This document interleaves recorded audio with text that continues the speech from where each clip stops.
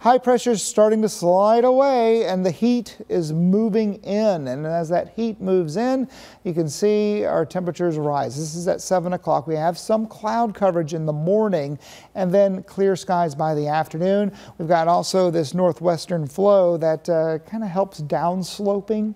That's when the air compresses. And when it compresses, it heats up, because if you push the air together a little bit, the molecules rub up against each other. That's what increases the temperature a little more, especially for us here in the Midlands. So cold fronts up to our north Saturday at 7 o'clock. High pressure just over to our west.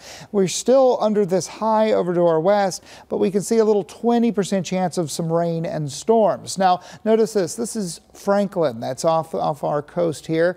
High pressure still over to our west there. Cold fronts making its way down to the south, but really kind of stalling out. And this front is really what's helping bring this system away from the United States. So it's really good news. And to Monday, it brings us about a 40 to 50% chance of some rain and storms. A little area of low pressure starts to develop around North Carolina at 3 o'clock in the afternoon, helping increase our chance of rain. So you can see the wet weather for your Monday. Now, the tropical system is still over to the east there, but we're watching down to the south. This low comes in from the south. It actually has a chance of developing into a tropical depression, a 60% chance. I'll show you that in just a minute.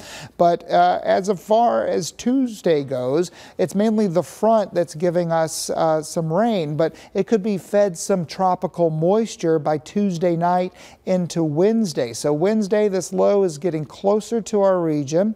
It could give us some breezy winds and mainly some rain. So this could be anywhere in our region. It could be off of our shores. So I'm just saying 50% chance because it's that far out. But this model has been consistent for the last 2 days. And because of that consistency, that's why the National Hurricane Center has upped its chances of it actually developing into a tropical system up to 60%.